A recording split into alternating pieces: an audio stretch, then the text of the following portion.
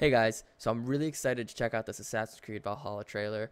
I love Assassin's Creed, so unfortunately I didn't get to watch it yesterday because I really wanted to make a video about it, doing my reactions and my thoughts, and I was really busy with Twitch and a few other things yesterday, so here we are today. I'm going to get into it. I'll do my thoughts, my reactions at the end, but let's hop right into the video and see how this goes.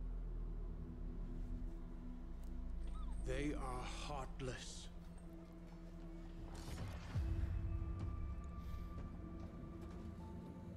Ooh, oh, that was it, the Aurora Borealis? Godless barbarians.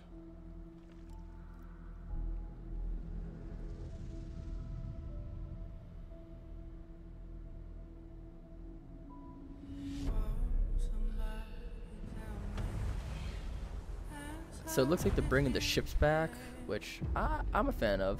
I wasn't a huge fan of them in Murder and kill blindly. in the last Assassin's Creed, but I did like it in Black Flag and Origins. The lands of England, lands they will never defend, never love. The time has come to speak to them in a language they will understand. I get it.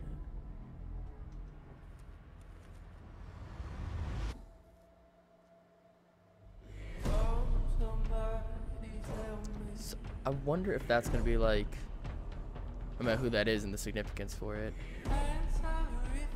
Damn, this looks nice. I mean, everything just looks like really clean. I mean, obviously it's a it's a trailer, so, but.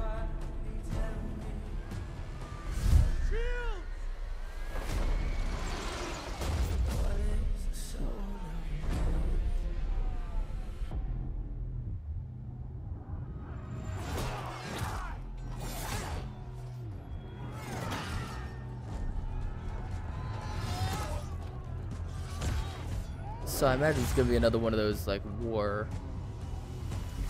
situations, like the name of the last Assassin's Creed is escaping me. Oh, nice.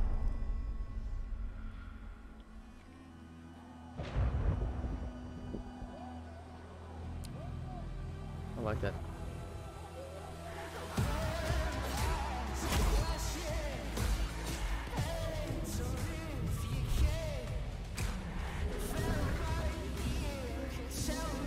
So I wonder.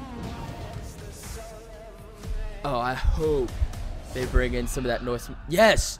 Odin is with us.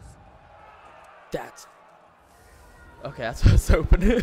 Shit, that's cool.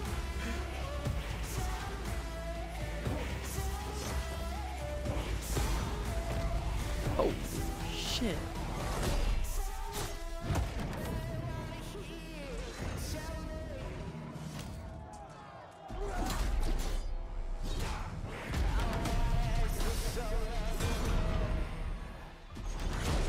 Shit.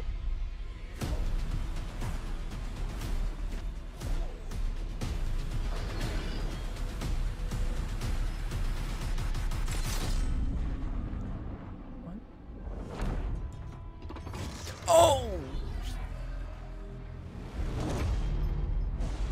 Oh, that's fucking good.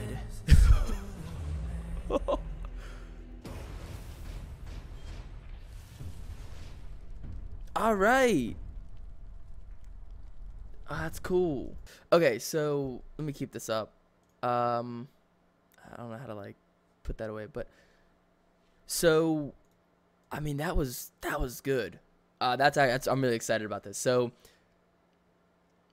I'm noticing first off, it feels like it's gonna have another one of the like war scenarios like the last Assassin's Creed, which that was cool. I liked the concept. Maybe not. I mean, obviously there's some difference there, but that was just, I mean there's a lot to break down in there. There's a lot to go through, but it's really cool, and I really hope they bring in the kind of Norse mythology, and I guess I guess I would assume this takes place before Origins, similar to how And again, the name of the last Assassin's Creed is It's escaping me. I'll put it somewhere like down over somewhere around here at one point. But yeah, no, that was cool. I'm excited.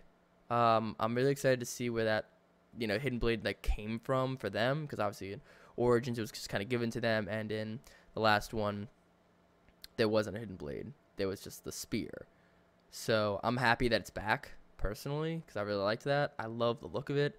Having it over the hand is new, but I'm not really new, but I think it was supposed to be that way originally, and that's why Bayek lost his finger. But I'm really excited. This looks awesome. I'm hopeful for it. Not much else.